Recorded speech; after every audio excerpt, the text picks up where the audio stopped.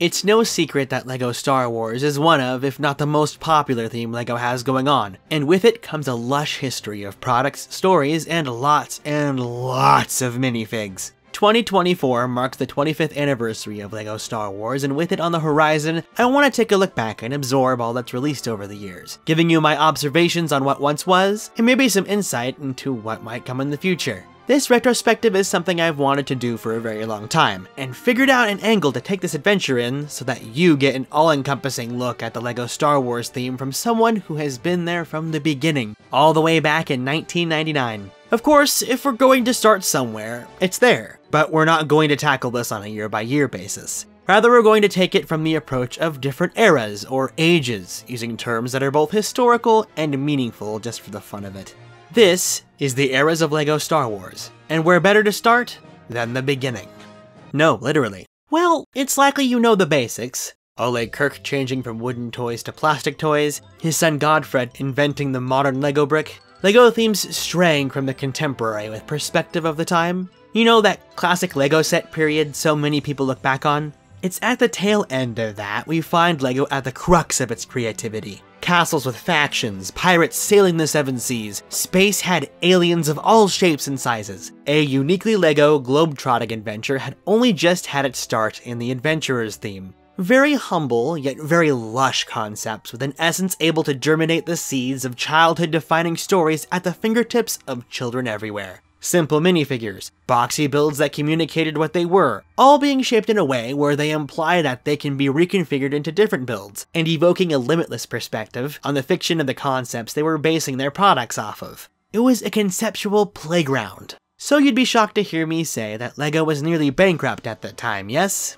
This was during a period where LEGO's design team were product designers, but not necessarily toy designers, leading to some costly gimmicks that simply were not turning a profit. New ideas were necessary, and when offered the idea of accepting a license agreement, a would-be first for the modern LEGO at the time, executives on their end were not enthusiastic. LEGO was very serious about keeping up with an image of being anti-war, and an IP with war in the name didn't help placate things. It was then family owner, Kjell Christiansen, who made the executive decision to pursue the venture, not knowing it would eventually account for a sixth of all product sales in its launch year. Through 2001, LEGO Star Wars had kept a very specific identity for itself, most of which we would hardly see in place today, but with how standardized and advanced LEGO sets have become. It should be said, Star Wars was not the first license LEGO ever worked with. One of their original wooden toys was of Pluto, Mickey's dog, well before Star Wars was ever owned by Disney, let alone conceptualized. In 1999, LEGO also made an entire Duplo theme based off of Winnie the Pooh.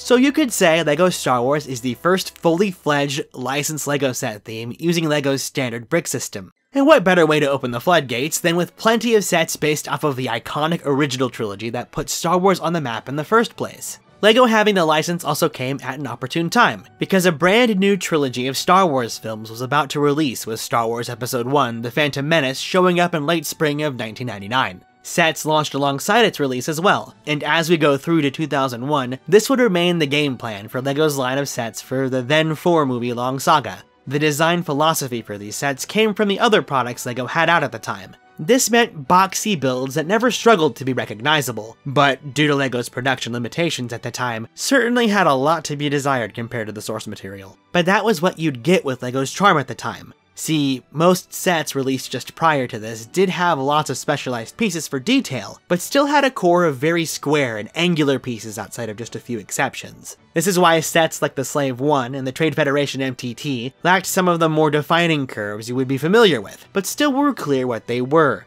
That didn't come without use for the more specialized parts of some of the other recent themes. The Trade Federation AAT would not nearly be close to the actual vehicle's shape without LEGO's UFO theme needing rounded elements to make the UFOs just the right shape, and would even carry over into the design of the original Millennium Falcon. Some cockpits were completely new with the theme, alongside now iconic elements like Qui-Gon Jinn's hair, which was one of the first new hairpieces for minifigs in years. It was very clear that, outside of the minifigure details they felt were satisfactory, not too many elements were made to add detail. And for someone who is used to the modern take on LEGO Star Wars, you might be confused why I would give sets like these the praise that I do. See, this was LEGO's first attempt at making products based off of something outside of their influence, and that meant compromise for the sake of it being a LEGO set. They weren't going to stray away from the design philosophies that made LEGO what it was, even if that meant shapes were not as smooth. You'll also see random splotches of color to break up stagnant colors, and also to diversify the part pool, which might not be pretty to some, but was just a part of how things were at the time.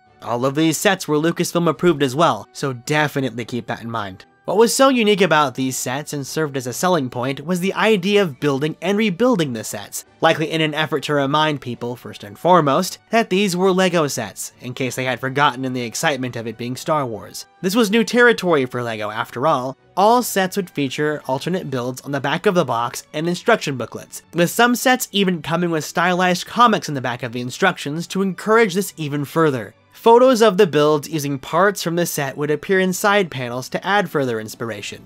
As a kid, I could never figure any of these out, as awesome as some of them were as concepts. Of course, the minifigs here were something completely unique as well. They were all constrained to the same design language. Not quite the same art style as the original minifigures were, but consistent nonetheless. Back then, most themes each had an art style, even in the licensed themes, as the eventual LEGO Harry Potter theme proved in 2001. This was before LEGO ever considered the idea of having specific skin tones for characters, electing to go with the standard minifig yellow which defined their designs. It's honestly so crazy to think that the cult-like obsession over the little Star Wars minifigs all started here, and plenty of these ones specifically are highly coveted today. If you haven't been convinced yet that the sets in the initial wave of LEGO Star Wars truly encapsulated the wonder of LEGO at the time, LEGO pushed the envelope even further by basically consolidating all branches of their products under the LEGO Star Wars name. At the time, LEGO had just introduced its revolutionary Mindstorms programmable robots as one of many of their gimmick integrated sets. This one would see success, and with it eventually came 2 dedicated sets under the theme, specifically based off of Star Wars designs and sold as their own sets. Something LEGO was also trying out were minifig packs, a line of sets that would often include 3 minifigs with card-backed stands you could easily display. Some stuck to the more iconic characters, while others were primarily just army builders, a concept truly lost to time. There was also an entire sub-theme dedicated to LEGO Technic builds,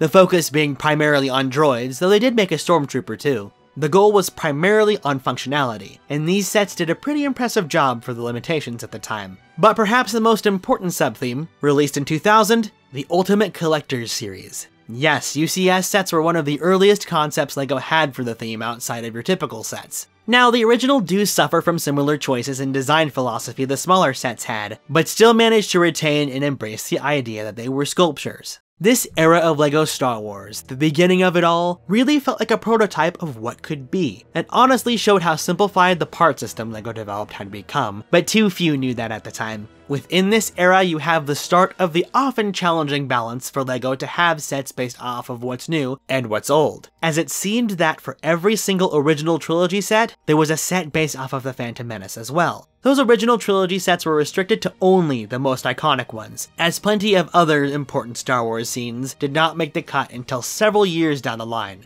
What was also quite neat was that these sets lasted longer on the shelves than most usually would, as LEGO wanted to ensure that those very same iconic sets remained on shelves for as long as the theme was running. So while sets were releasing in 2001, you could still pick up the one you wanted from 1999. As time would go on from here, a lot of the sensibilities that made these sets the way they were slowly would be abandoned in favor of new ideas, all through the help of revolutionary choices made to bolster LEGO's original themes. Thanks to working with Lucasfilm, LEGO began to understand the power of intellectual property, and even how to tackle working alongside media projects in a way they never had before. All of this, an inspiration to compete against Pokemon, and a surprising situation with a benign brain tumor, would birth one of LEGO's first original themes meant to hit like a big bang that would assist in planting the seeds of LEGO escaping their incoming bankruptcy, alongside LEGO Star Wars. That theme was LEGO Bionicle. And side by side, they began to teach LEGO more lessons, through success, that were it not for this rather humble of beginnings, we would not have LEGO today. And while the discourse on whether LEGO should abandon or embrace licensed IPs is tossed around these days, I think it's clear we need to come to the conclusion that, simply, there isn't a LEGO without one or the other. Original in-house LEGO themes would not exist without the licensed sets being such a huge success. And new parts to make the licensed sets excellent would not exist without the parts the in-house themes bring. It's this beautiful symbiosis, allowing the business of LEGO to survive. And we have LEGO Star Wars to thank for that. Thanks for coming on this journey with me. If you liked the video, please hit the like button, and let me know down in the comments if you have any memories of these sets, as well as if you'd like to see this series of the eras of LEGO Star Wars continue. If you'd like to support the channel, you can join Rakuten with a link in the description that saves you money on top of getting you cash back when you join. The channel earns a kickback if you do. You can also donate to the channel by using the thanks button. Be sure to subscribe and hit the bell to be notified when the next era releases, unless you see it on the end screen now, alongside these other videos you might like. I'm Pen, and I'll see you next time.